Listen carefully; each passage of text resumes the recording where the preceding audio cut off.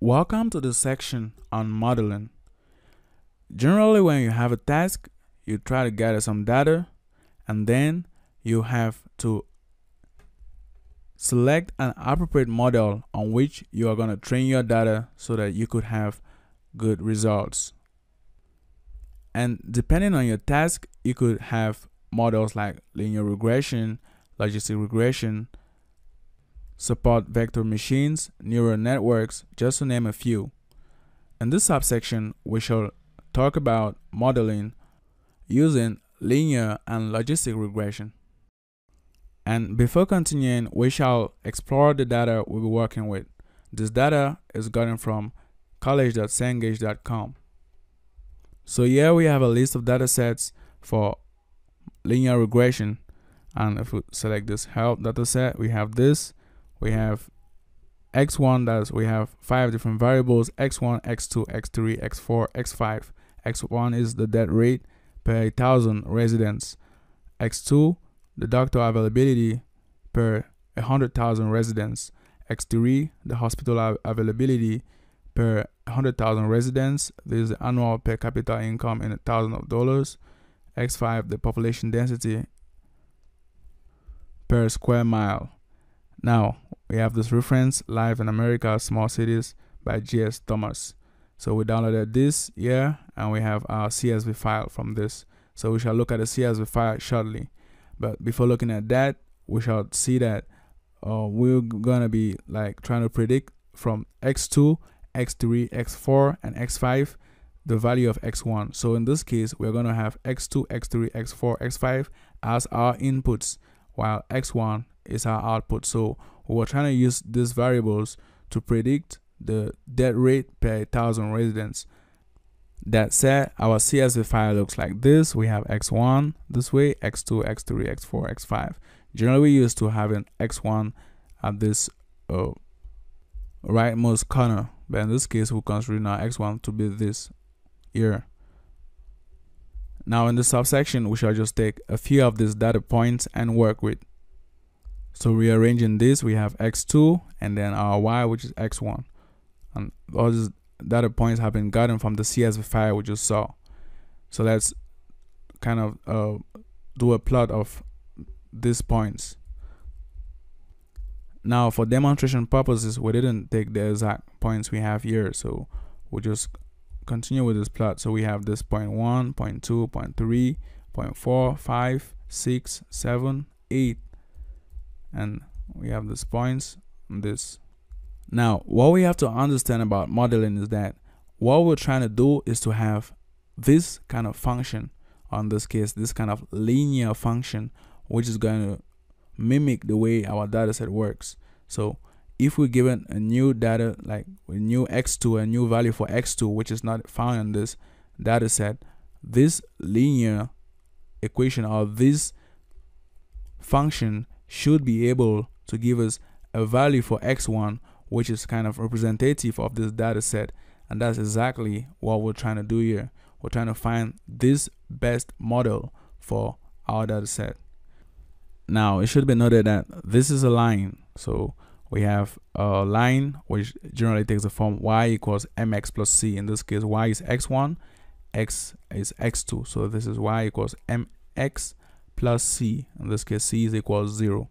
So we have this x1 equals m1 x2. We're gonna see why we use m1 here, because we're gonna work with 3 different lines. So this is like the gradient of line 1, and then the next line m2, and that the next m3. So the whole point here is we're trying to minimize these difference between this function and each of these data points.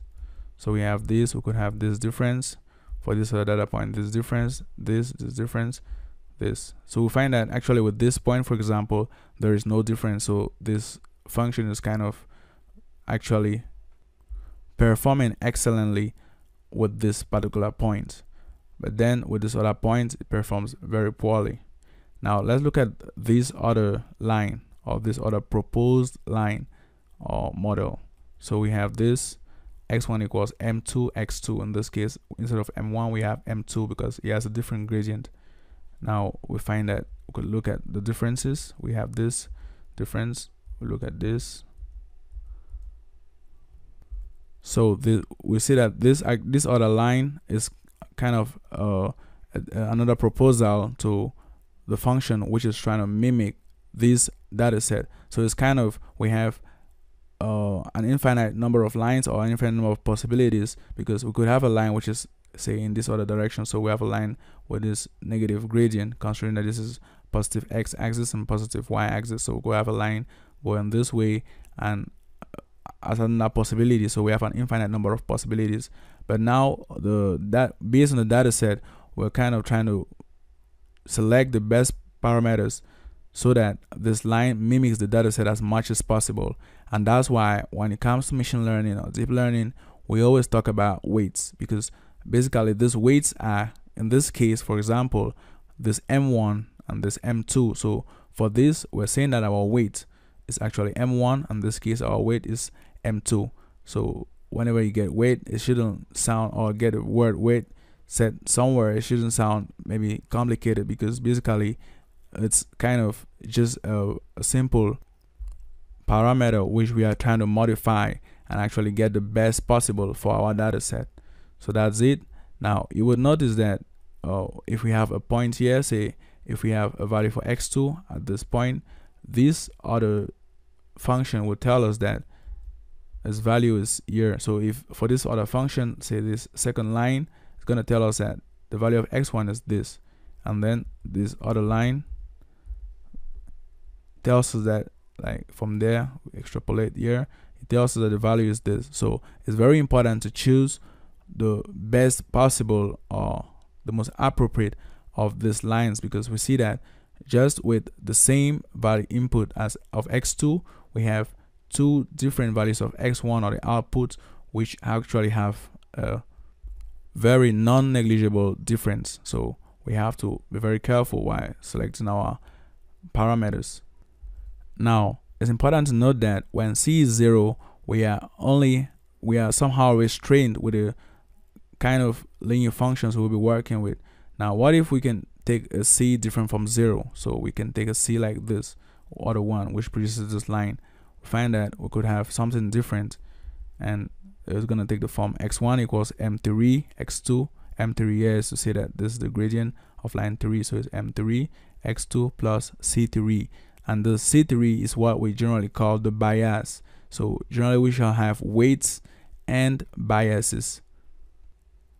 Now notice how for this linear model, to get the output, we have this input x2 times the weight m3 plus a 1 times c3. So actually this is a bias, and it isn't multiplied by one of the inputs. So in this case we have this, and generally we write it as, or most of the times you will find in literature written as theta 0 plus theta 1 x. So this theta 0 is the bias, and theta 1 is the weight times x, which is the input.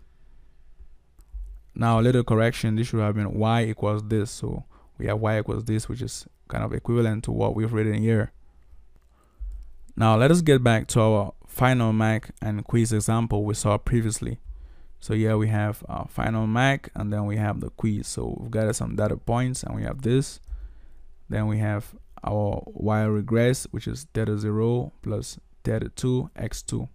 Now the reason we haven't worked with many other inputs or situations where we have many more inputs is simply because here we're trying to represent this on this plane or on this screen, and maybe representing 4 dimensions, 5 dimensions is kind of very difficult. So that's why we work with this.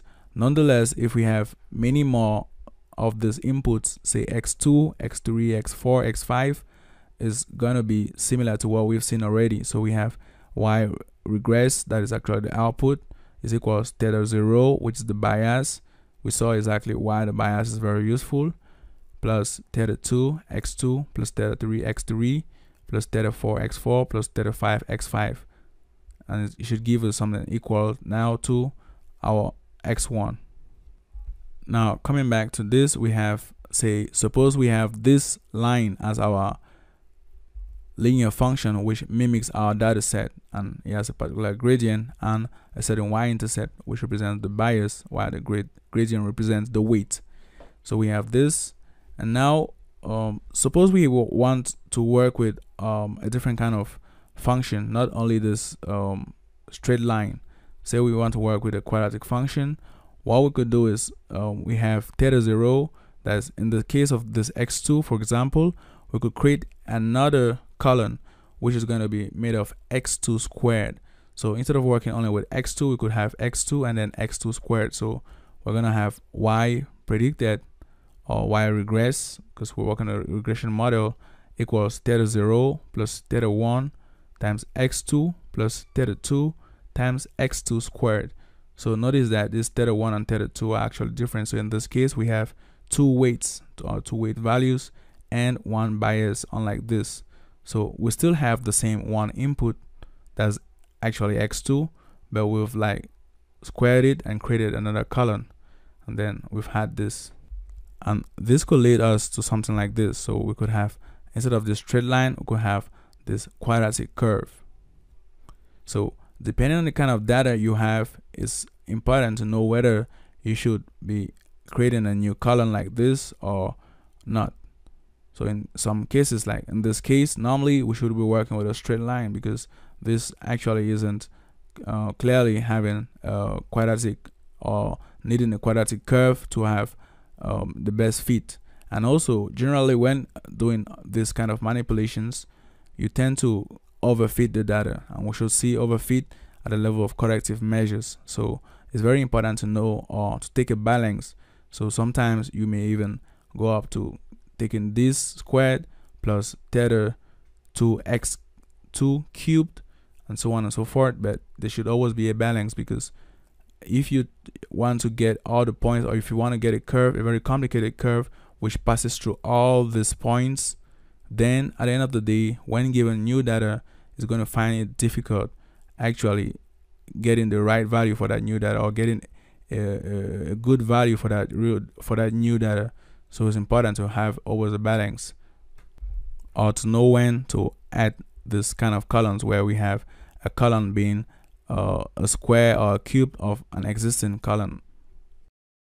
Let's take a look at a classification problem where students with a mark above a certain threshold were considered to have passed, and students with a mark below that threshold considered to have failed. So here we'll need to work with a different kind of function, and not just a linear function as we've seen above. So if we look at this, we should have a function that should be very similar to this. So here we have this function which takes all values below, let's say we have this threshold at this point, so we have threshold at this point, all values below this threshold are sent to zeros, and all values above the threshold are sent to a 1. So here we consider this to be 1, and then here a 0. A very popular nonlinear function which has this kind of characteristics is the sigmoid function. With the sigmoid function, we have say y equals sigmoid of x, then y is equals to 1 divided by 1 plus e to the minus x. So all values which are turning towards negative infinity are, let's say we have negative infinity here, we have e to the negative infinity, so it gives us e to the positive infinity, and the exponential of positive infinity is a very, very big number. Now if this is a bit confusing, let's take a simpler example. Say we are having negative 10, so we have e to the negative 10, so we're going to have e to the 10. Now 1 divided by e to the 10 is a very small number, so we tend to have numbers that are going towards 0. So this, at this point, we have this x-axis, which is the asymptote. So this, our curve of this function is going approaching 0 as we go, as x tends towards negative infinity. You could look at our course on calculus to better understand these concepts. Now say x is tending towards positive infinity. Let's take an example. Say x equals 5. We have e to the negative 5. Now e to the negative 5 is a very small number, so 1 divided by 1 plus a very small number, let's say this tends to 0, we have 1 divided by 1 plus 0, so it's very, very close to 1 divided by 1, which is actually 1. So as we go towards positive infinity, we turn into 1. So that's how this sigmoid function works. So we have this simple examples here. That said, instead of having just the output be aligned, say mx plus c, in this case we have our y predicted, which is going to be a sigmoid of mx plus c. So we have this theta 0 plus theta 1 x. And now to come back to our initial notations, we have y logis, that's y logistic, that's the output of this logistic regression model, is equals the sigma. The sigma represents the sigmoid function. So we have the sigmoid of theta 0 plus theta 2x2 plus theta 3x3 plus theta 4x4 plus theta 5x5. Instead of just this linear function, we now have this non-linear function, which is going to be sending all values which are which are tending towards negative infinity to 0, and all values tending towards positive infinity to 1. If we now have two inputs, that is, instead of just having a quiz and an output final MAC, we have the quiz, the number of hours, and then the output is going to be seen from the coloring of the points. So in this case, this white points represents students who passed, and this other orange points represent students who failed. So in this case, we'll need a non-linear function like this to actually separate these two regions. It's important to note that for this graph, that's for this three graphs, this, and this, we use the data set from the task. That is the data set we presented earlier in the task. And then for this demonstrations, that is in these equations, we use this data set which we got from the cengage.com site and which we displayed on the CSV file. That said, we've worked with two models, and in this next section we shall be discussing error measurement.